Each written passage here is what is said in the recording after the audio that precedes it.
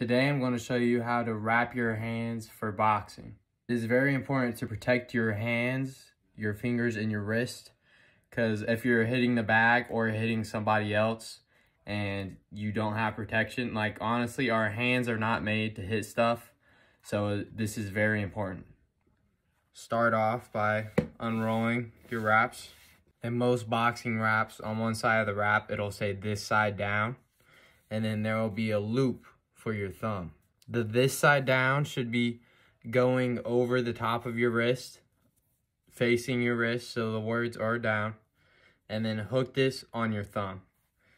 And then wrap 3 times, not super tight to where you're cutting off circulation, but not so loose that it's not going to do anything for you. And then I come over the top of my hand and I go around my knuckles 3 times. Keep your fingers spread while you do this so you have room to run the wraps through your fingers. So 3 wraps.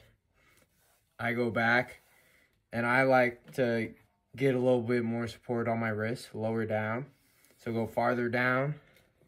1 more wrap here, and then your thumb. Wrap over your thumb, then behind your wrist, and then go in between each finger.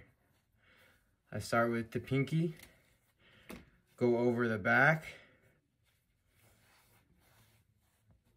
between the middle and the ring finger, go over again, and then between your middle finger and your index finger. And then I recommend using 180-inch Mexican wraps. And then you have a little bit of room, depending if you want your wrists more protected or your knuckles. I wrap it more wrist dominant, but you can do it however you want. And then that's it. If this helped you guys, please engage with the video. And if you have any other questions, feel free to comment. Appreciate y'all. Bye.